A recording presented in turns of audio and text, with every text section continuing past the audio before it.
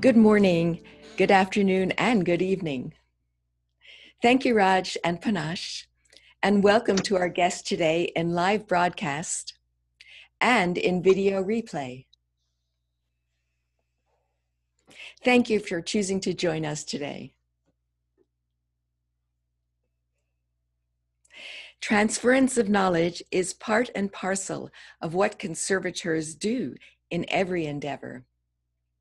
And this takes different forms in the diverse circumstances that we are privileged to work in.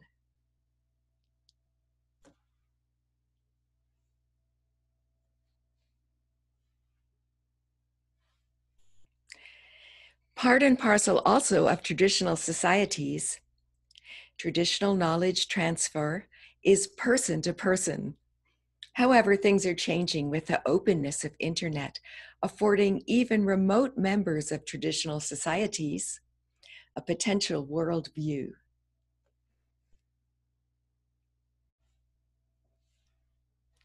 This talk is also about mentors and mentees.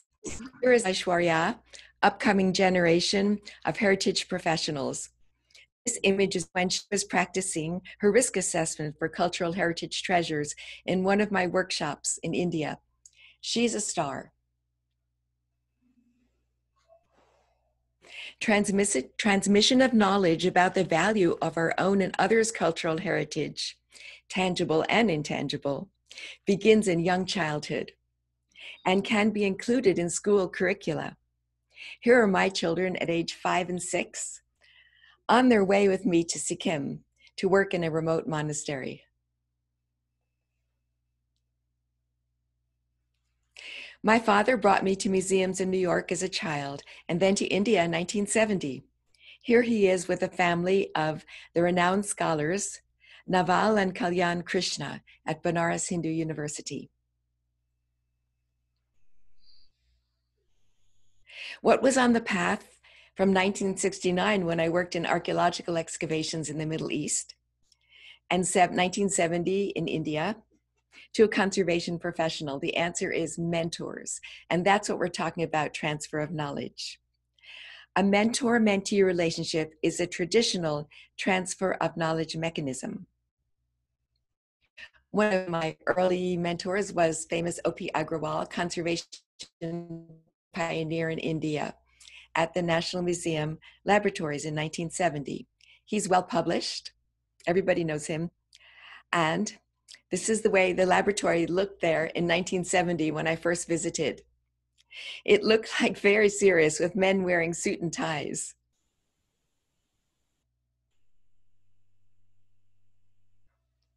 It wasn't hands-on conservation as we know it now. Buddhist mentors I met in India continue to provide information and inspiration through my 50 years of working in preservation of Buddhist cultural heritage treasures, including the 16th Karmapa, Kamtrul Rinpoche, an amazing painter and meditation master, Gelek Rinpoche, who is director of Tibet House, Delhi, when I first met him in 1970. I do love working in monasteries. The more remote and wild, the better. My current work, when I'm not working in museums, because we can't travel, unfortunately, I'm mentoring and also doing treasure caretaker training workshops virtually. Today, we're writing Preservation of Buddhist Monastery Treasure Workbook for our monk and nun treasure caretakers, because they can't join our workshops and they have lots of questions. Every day I get so many questions by social media about preservation concerns from monasteries. In terms of transfer of knowledge, this lecture situation appears to be a top-down situation. Here is me at the British Museum, I'm lecturing. But actually it's not, because we work closely together, conservators and affiliated professionals. And it's best when we share information freely and don't hold any personal territory. Treasure caretaker training, preservation of monastery treasures, is one of the 2 examples about transfer of knowledge that I'm going to show you today.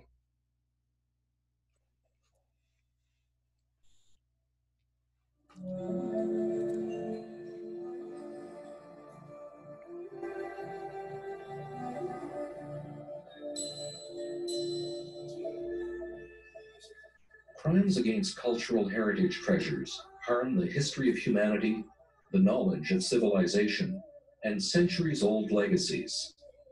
Looters and antique hunters target historical relics, leaving behind the wreckage of a nation's heritage. In a race against time, treasure caretaker training teams preservation experts with technologically savvy monks and nuns from Buddhist monasteries. Workshop participants learn to create digital inventories of their own monastery's treasures using their smartphones and tablets for description, imaging, and video. With the dramatic and alarming rise in theft from monasteries and museums by looters and antique hunters, proof of ownership is crucial. Risk assessment and disaster mitigation training help each participant to assess risk to the treasures in their own monasteries and to create action plans before disaster strikes. Using their smartphones and tablets, participants learn to conduct and record interviews with elders in their communities. The digital documentation of these living stories ensures the history of monastery treasures will be preserved and shared with future generations.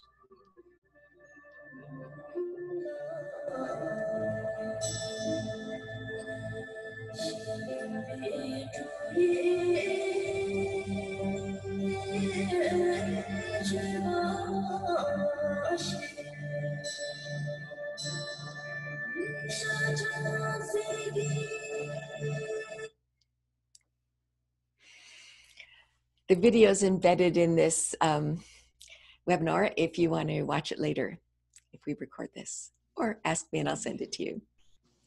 So in traditional societies, often transmission of knowledge appears as top-down, as in this historic Thangka image of a Buddhist teacher and his students receiving and giving mind transmission.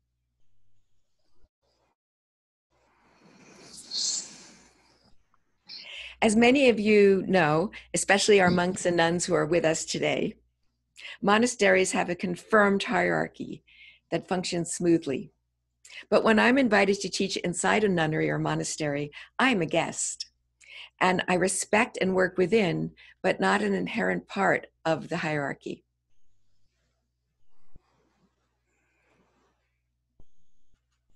In the many workshops and seminars I offer on monasteries, the deepest learning is not top-down, it's one-to-one. For an example of traditional transference of knowledge, in one of our preservation of monastery treasures workshops, senior monks and 10-year-old monks were in the same afternoon hands-on groups, and they worked together really smoothly. Also in the group were one nun and one senior archivist. They learned from each other as well. When you need affiliated professionals, but there aren't any other conservators present on your site, who do you work with? The sharing of knowledge is with local professionals, local museum directors, curators, researchers, educators, government cultural officials, local risk management and IT experts for all sharing information, local police, security, and political contacts, local community leaders, those who serve as cultural caretakers in areas where there are no conservators, and cultural officers from your own embassy or consulate.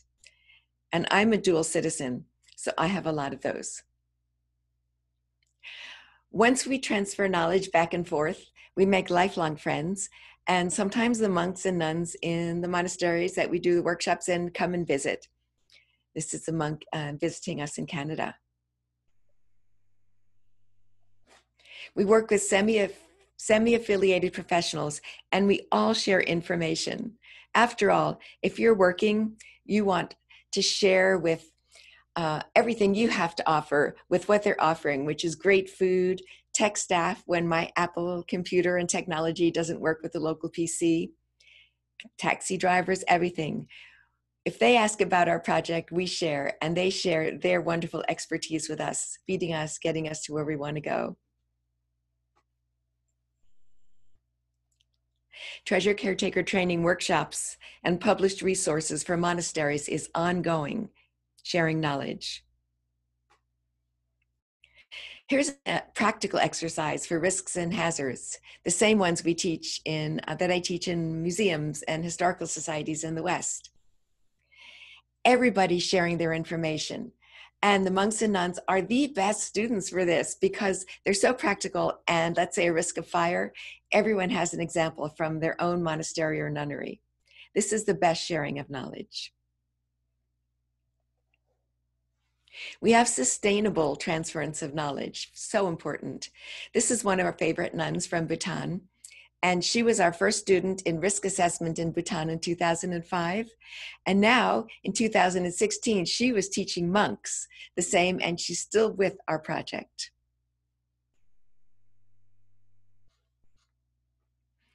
Emergency planning and disaster mitigation is so important. We have to transfer knowledge and share knowledge about this.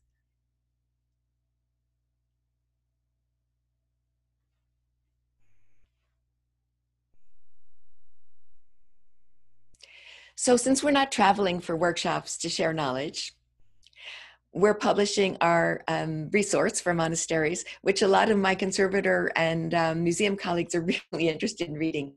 It is in PDF form on our website. This is what it contains: video interview of elders, text preservation, wall painting preservation, risk assessment, including a chapter on pandemic, all of the risks, light, earthquake, water damage, pests, monkeys, risk assessment, human choices. It's all in our resource. That's how we're sharing knowledge these days.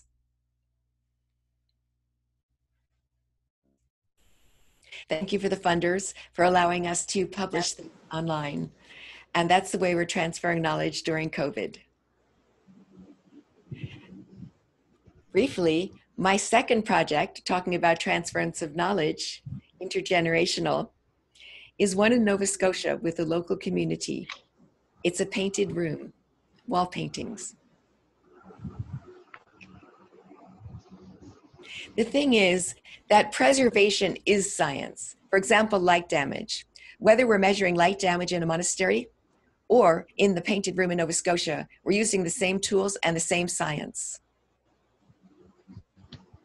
So briefly, the Sinclair Inn is a National Historical Site, and it has these wall paintings in it that were the earliest Masonic paintings in North America, but nobody knew they were there. Actually, it looked like this when I got there. The thing about it that's relating to our topic is that before I began my conservation work, we have the senior carpenter and the junior carpenter. And what they did was to, they wanted to install an air conditioner. So they tore out an entire wall of the paintings. And there was a historical portrait here. They tore out the wall paintings and tore out this wall and put a big modern air conditioner in. So sometimes it's really important to communicate well with your affiliated local craftsmen and affiliated professionals in whatever site you're working in. On this project, we had transference of knowledge with Canadian Conservation Institute, CCI, who provided amazing expertise throughout the project and advised on environmental control issues. Quickly, my comprehensive plan included education for junior conservators and for interns, a lot of outreach on TV and social media, and so much community engagement. Here I am revealing the portrait and working with a community member who told us the history. Her family had lived in that town for such a long time, and she shared the history of that building with us. So important. Here's community engagement with the portrait. Everybody loved to stand in front of it and have their picture taken, a selfie. and they told us their stories about the building. In summary, transgenerational transfer of skills related to sustainable heritage conservation can happen in Buddhist monasteries and in Nova Scotia projects. For more information about our different projects, please contact me directly. I'd love to talk to you about them and answer your questions. And now we're transferring to our next speaker, our star, a young heritage preservation professional who has so much to share already, now and in the future. I hand you over to her. Thank you so much, and we look forward to your questions.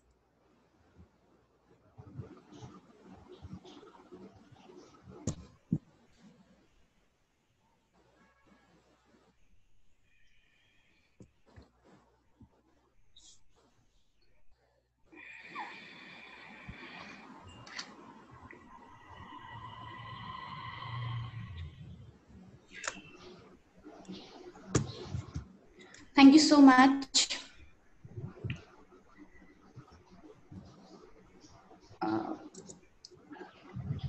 Good evening, everyone.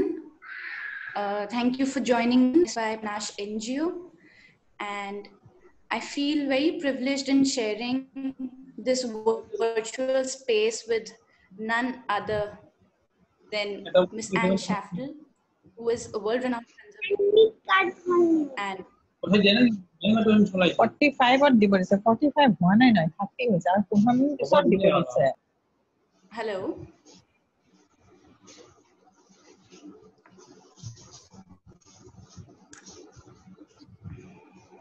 Yeah, please continue. I just needed time.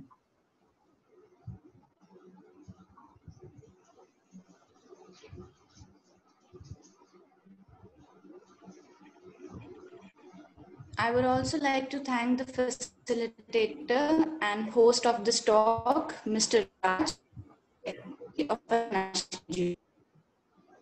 I work conservation laboratories in India. This presentation has been specially put together for students who are eager in making a career in conservation.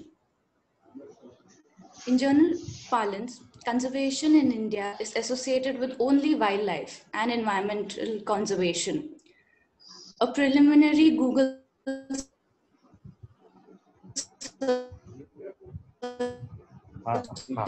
the internet on conservation show that to you.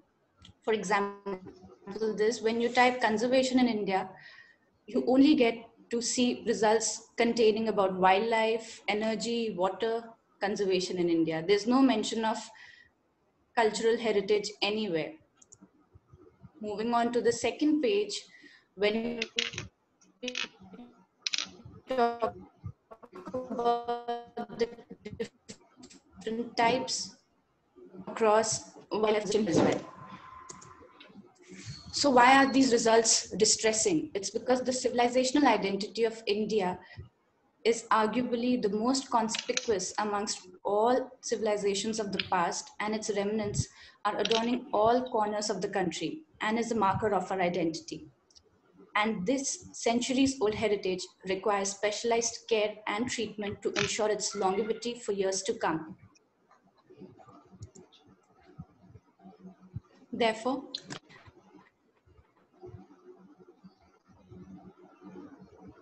it becomes to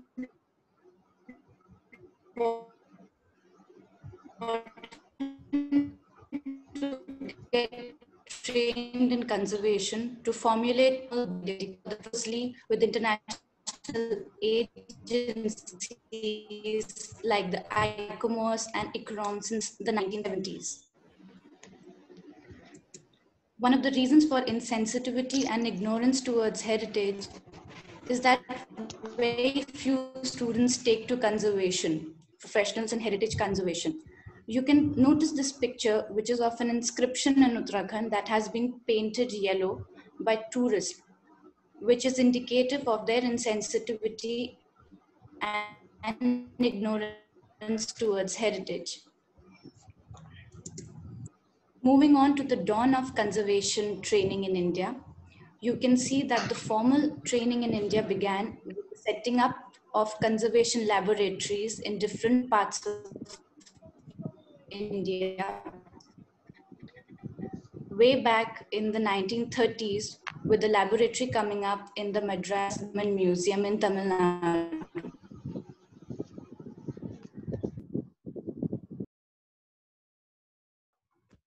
Yeah, sorry for the disturbance.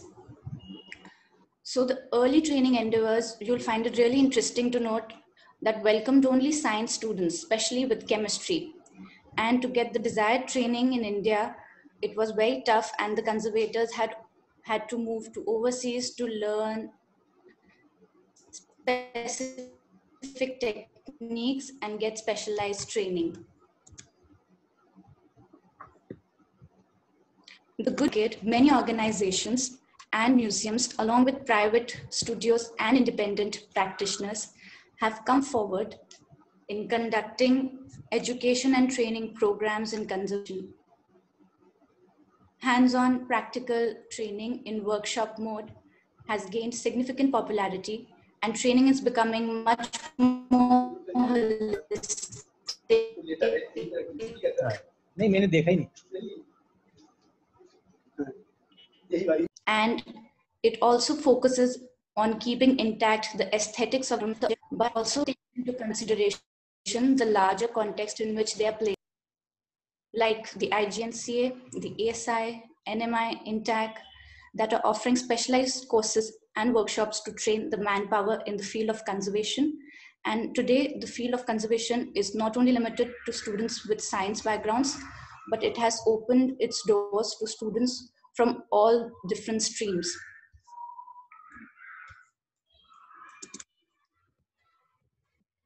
Also, the field of conservation is seeing a lot of allied fields like preventive conservation, architectural conservation, cultural informatics, management, digital documentation,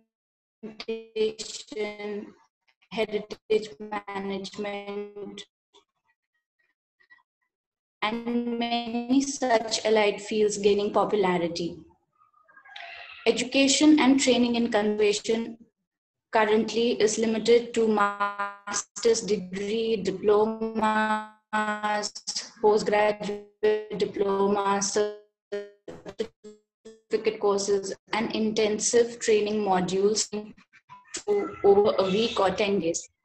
However, role of in college, that will be executed as well. Now, conservation training facilitated by IGNCA. IGNCA has pioneered a PG diploma course in preventive conservation, which deals with on to the students. The course modules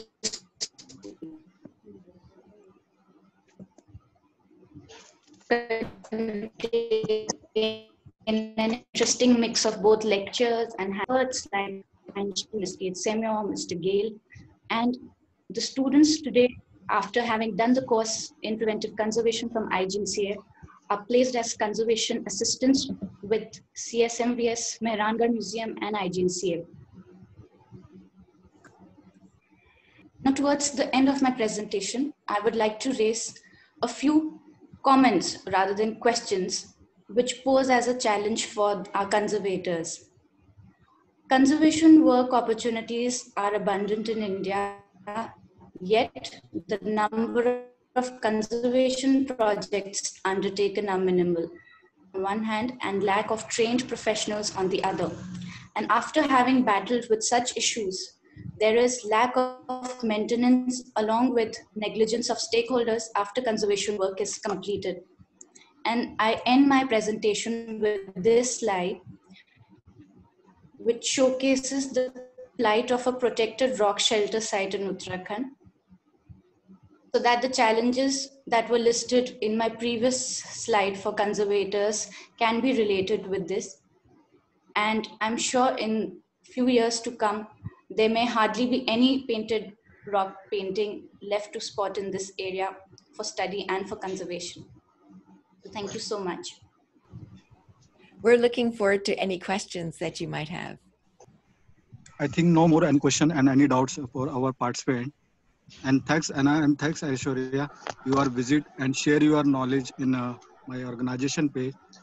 And also you are both of us is very well. And you keep it and take care. Thanks Anna. Bye. Thank you. Bye Anna. Thank you. Thank you Aishwarya.